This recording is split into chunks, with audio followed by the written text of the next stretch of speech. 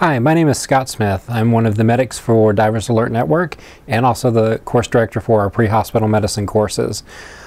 For the next 30 to 40 minutes, I want to talk to you a little bit about defining dive safety for public safety divers. One thing I want you to keep in mind as we get into this presentation is take a look at some of the disabling injuries and fatalities that we have seen over the past number of years related to scuba diving fatalities. This particular slide encompasses all different types of diving, from recreational, commercial, technical, and public safety. So it's overall, but I want you to think about this as we start to get into our presentation. If you'll take a look at the primary cause of death being drowning, for example, when we start talking about some more specific disabling type of injuries, you'll be able to put this into a little bit of context of some of the things that eventually end up leading to the drowning, which obviously results in fatality. So dive accidents in general, and once again, it doesn't matter what type of diving you're doing, whether it is public safety diving to just out having a good time with recreational, there typically is a chain of events or a sequence of events.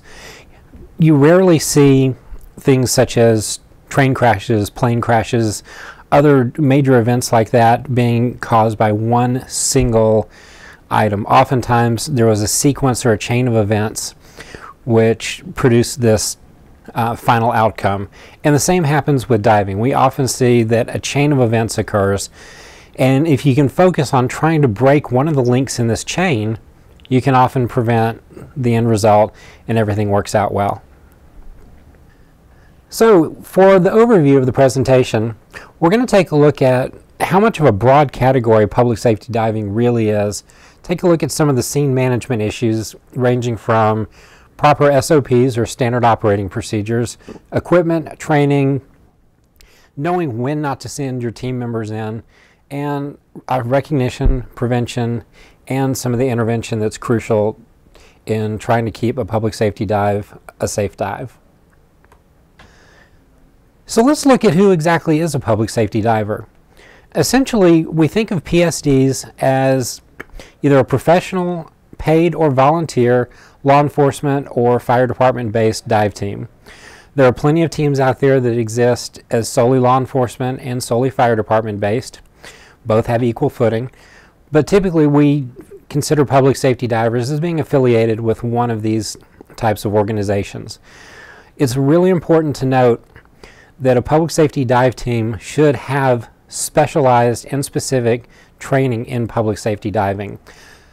Some of the broad range of activities they have is everything from light salvage of perhaps a vessel that is sunk in large waterways to mapping underwater crime scenes. Since 2001, obviously, port and harbor safety and security has become a really big part of public safety diving. We have a lot of teams now that go as far as doing underwater explosives and demolition work. Obviously, body recovery, evidence recovery. Most of the time, these are some of the primary things public safety divers are doing as their normal activities. Proper SOPs for your dive team need to look at everything from addressing qualifications of members, and that's not just the divers themselves, but also who are some of your support personnel for the divers. For example, your tenders, medical standby, team leaders, and other equipment management. Looking specifically at equipment, what are some of the potential call-outs that your team might face?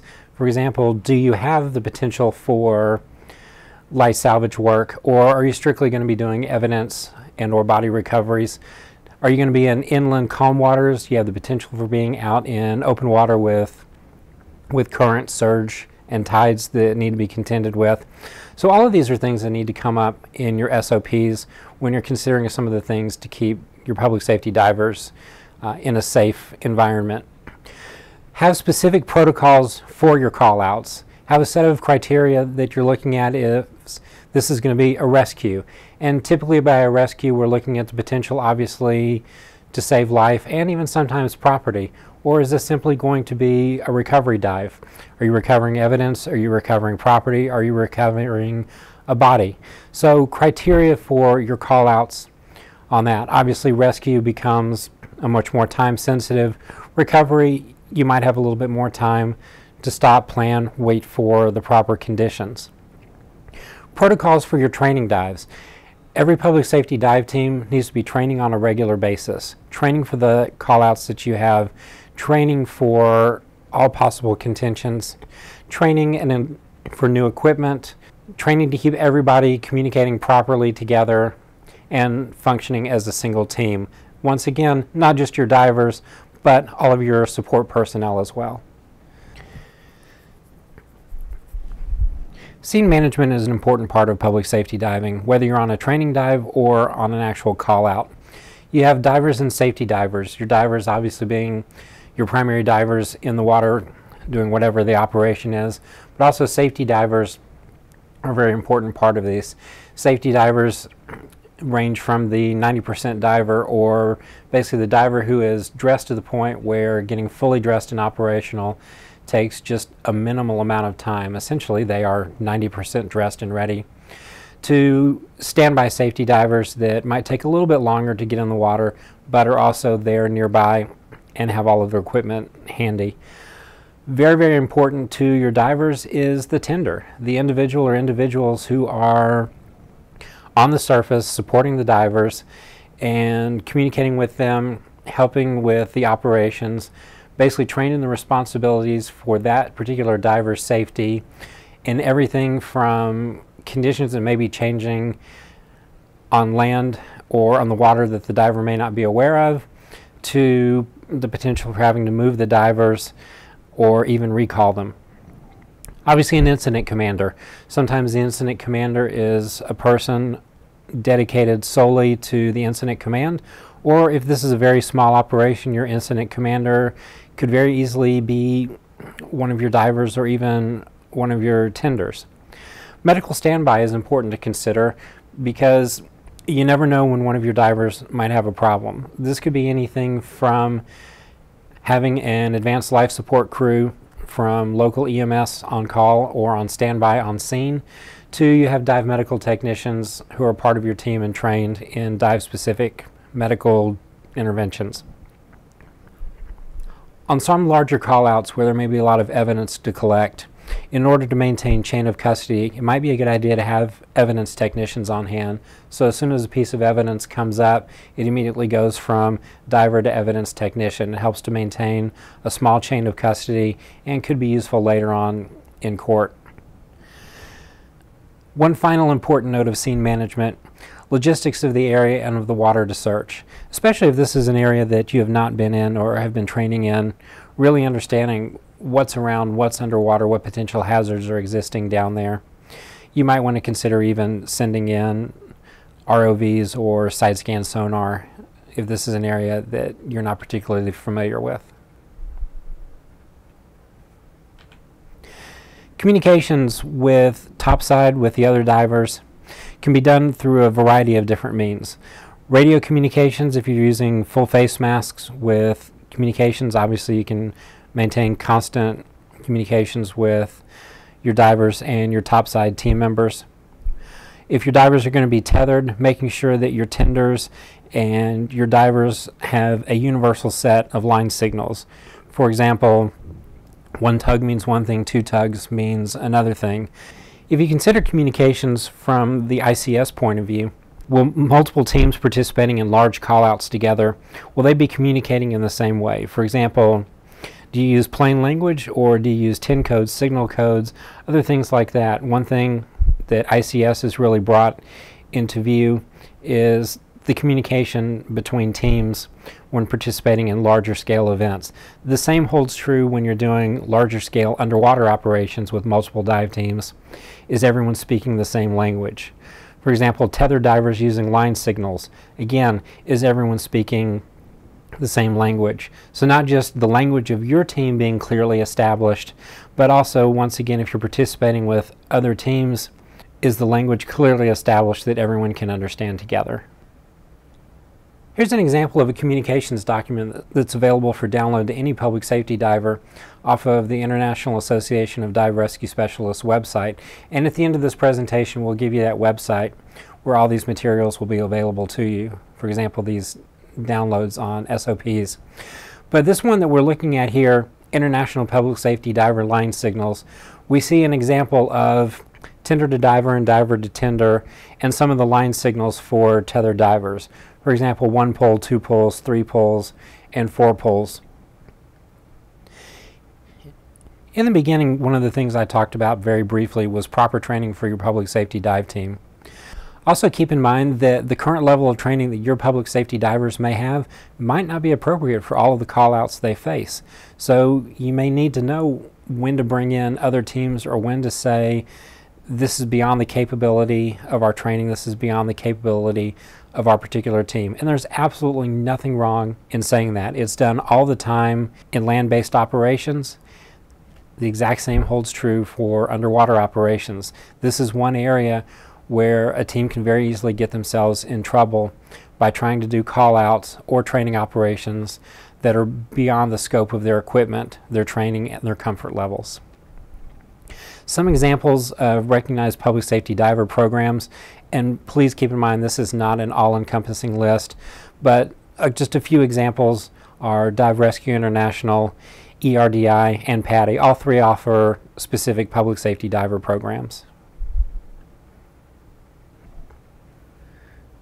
One important aspect of training is the annual scuba skills evaluation.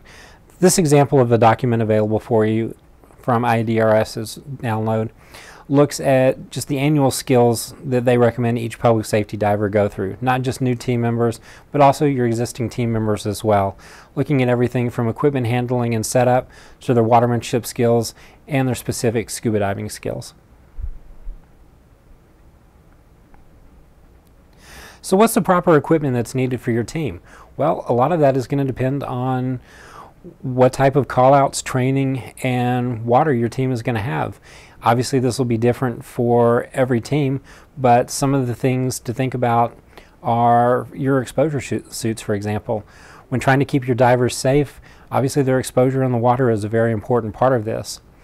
If you have the potential for diving in contaminated water or exposure to other hazardous materials, your exposure suits need to be suitable for that particular body of water. One thing that a lot of teams do is, and unfortunately it all comes down to budget money, but a lot of teams are diving in wetsuits and they're in water that is contaminated and not really proper for wetsuits. They really should be in either an encapsulated suit or in a dry suit.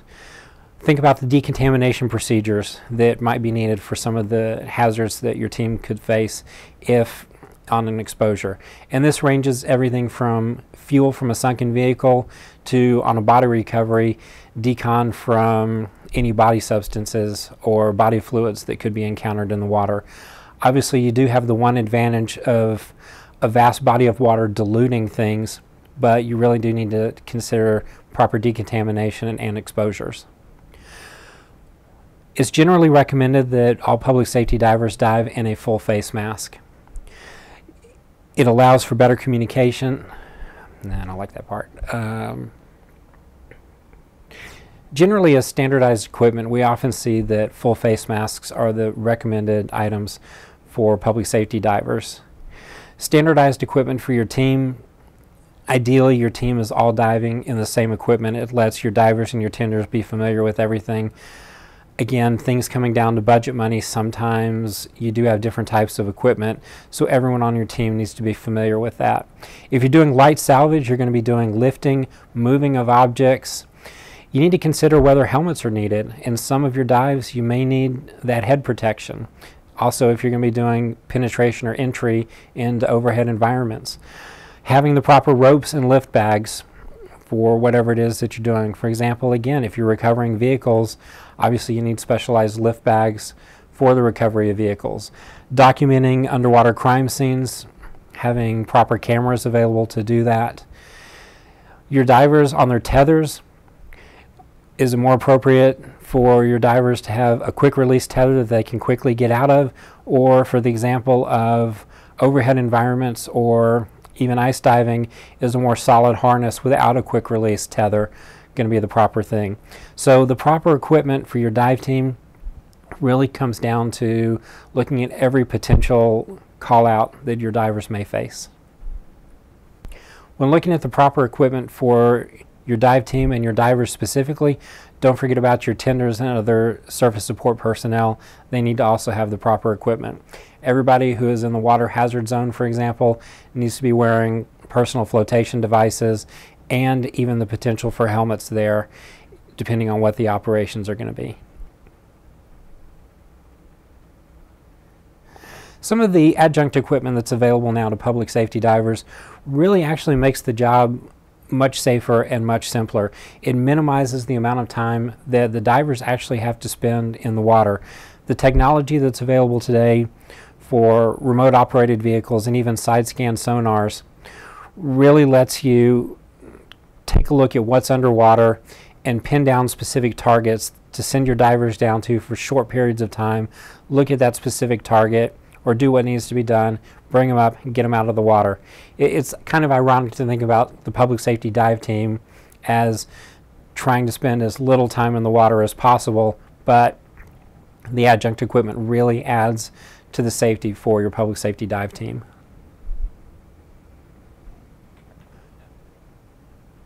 Medical fitness to dive for public safety divers is very different from other types of working divers. The environment that you're going to be working in and the potential, again, for your different types of call-outs really is going to dictate what the medical fitness to dive for your specific team members and your support surface personnel are going to end up being. If your team is restricted to using whoever your department or organization uses for their occupational health and they don't have the specific knowledge in diving medicine, Dan and others are available to consult with your occupational health providers and answer any questions related to their medical fitness to dive for your team members and your support personnel. Believe it or not, a very important piece of medical fitness to dive is enjoying the benefits of very good buoyancy control. One of the most common injuries that we see in divers across the board, ear and sinus barotrauma. Your team specifically, especially if you're going to be working in shallow dives, which is a norm for many public safety divers, you're in the area where ear and sinus barotrauma most commonly occurs, these very shallow depths. Your divers need to be really skilled at their descents, ascents, and keep in mind, just because they are professional and working divers doesn't mean that their ears and sinuses are going to be any less susceptible to these very common injuries. Any recent barotrauma, allergy, cold symptoms, you need to have a lot of caution whether or not to put your diver in the water with that. Even a couple of days following a recent cold or congestion, you can still have a little bit of residual inflammation and swelling, which might make it a little bit more difficult for your divers. If you have a diver that is having chronic difficulty, I'd consider consulting an ear, nose, and throat specialist. Cardiovascular fitness is very important because 25 to 30% of all dive fatalities end up being cardiac related. So your divers and your support team need to keep good heart-healthy diets and fitness always in mind. One of the common questions that we receive here at Dan from all types of divers is this medication okay to dive with?